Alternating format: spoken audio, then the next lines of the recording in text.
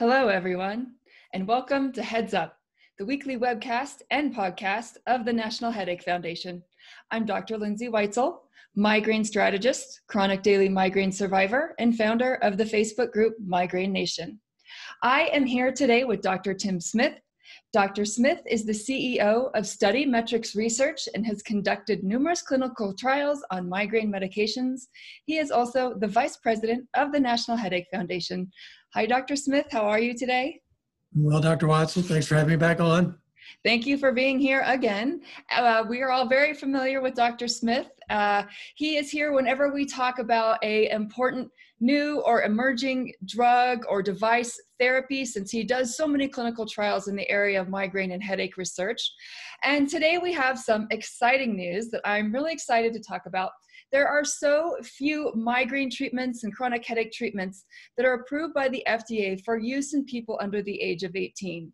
So whenever something becomes available for this population, we really like to do an episode on it. And just recently, the device Nerivio has been approved for people over the age of 12.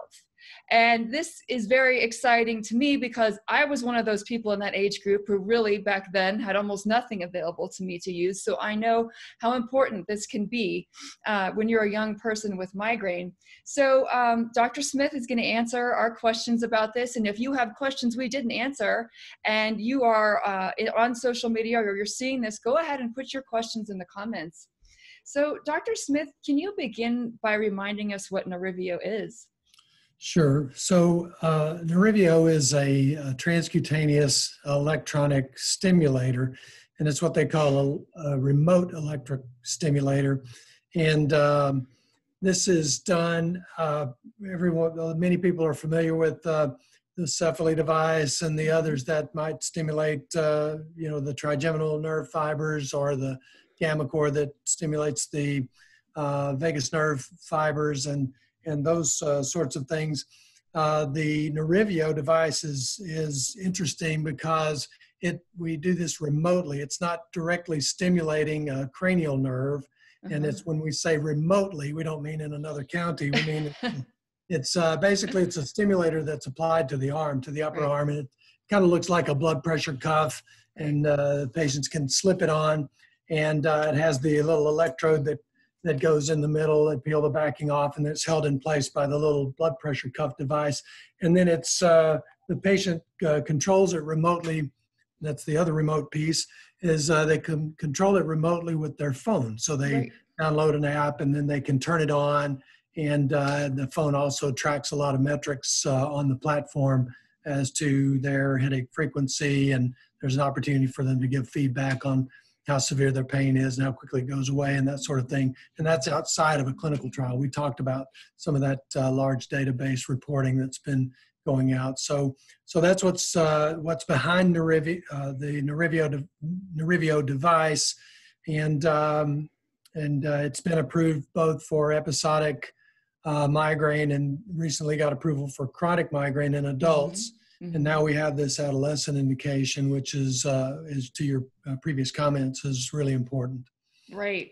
So can you just give us a couple statements on, because this might seem strange to people, that it fixes your migraine, hopefully, but it's on your arm. How does that even work?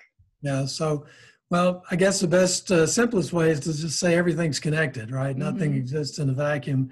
And what we find is it sort of made sense to us before when we were studying, the cranial nerves and their direct input into the brainstem.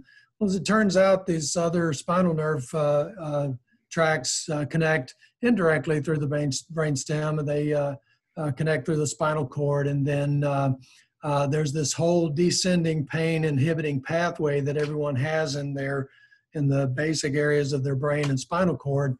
And what turns out is when you send this other signal across into the spinal cord, into the brainstem, and then to the ascending centers, it switches on the descending suppression pathways. So you can actually help turn off our migraine attacks by applying the stimulation in this more remote area.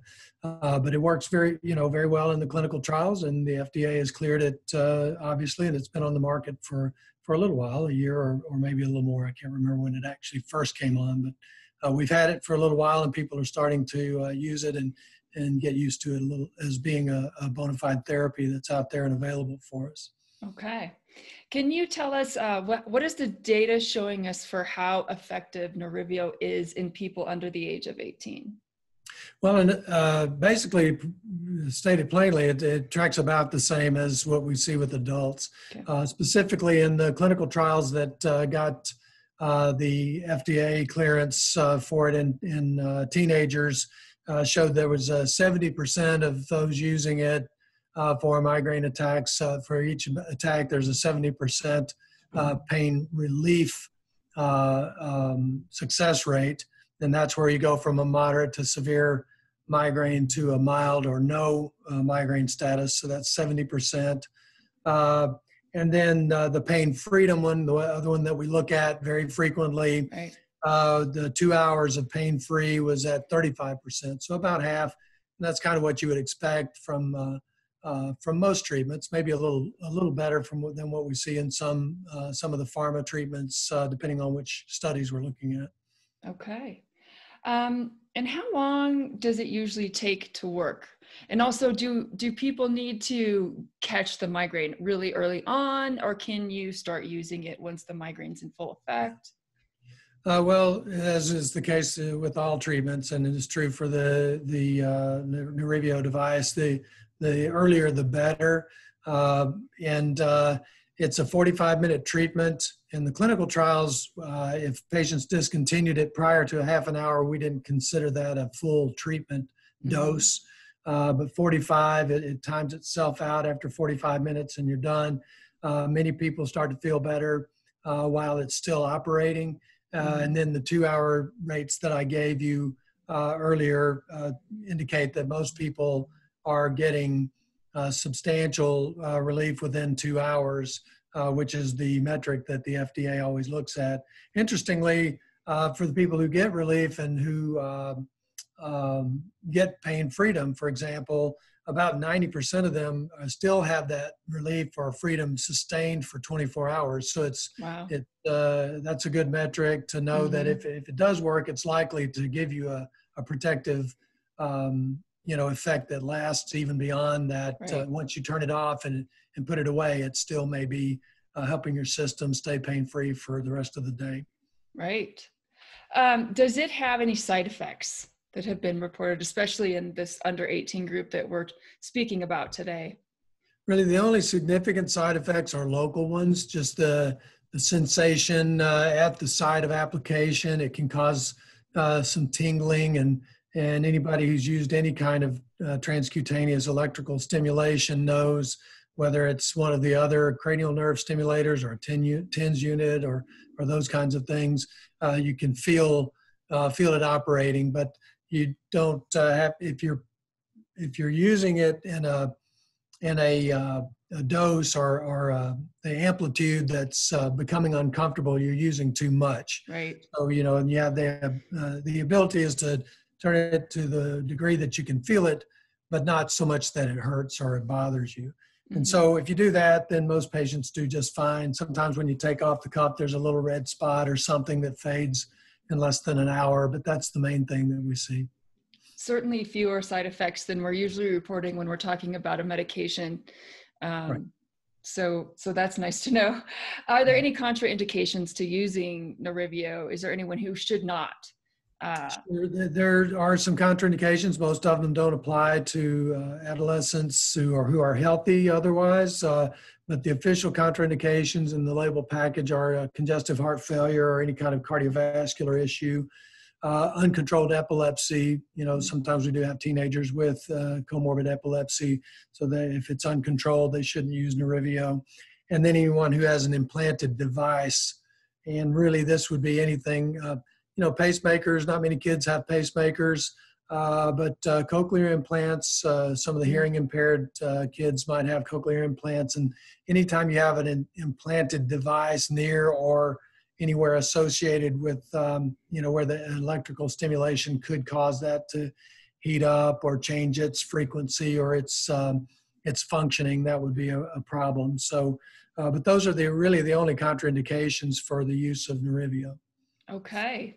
And then it's, of course, really important for everyone to know, do we know yet if insurances will be covering this for teens or people under the age of 18?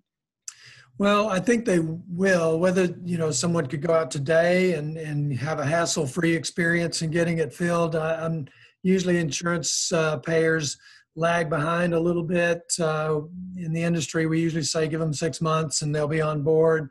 But there might be some isolated pockets where they pick it up sooner. I do know that Norivio does have a program called Norivio Express. Mm-hmm. This is a commercial program that they have, and they use what we call a specialty pharmacy that doctors can fax or email or prescribe on their electronic medical record, and it goes straight to this specialty pharmacy. I think it's called ProCare Pharmacy. But they are well aware of the issues around insurance billing and payments and that sort of thing. And they will actually do the prior authorization for the physician's office. So that helps. It's designed to kind of smooth out some of the impediments and I presume that this will be available for adolescents as well.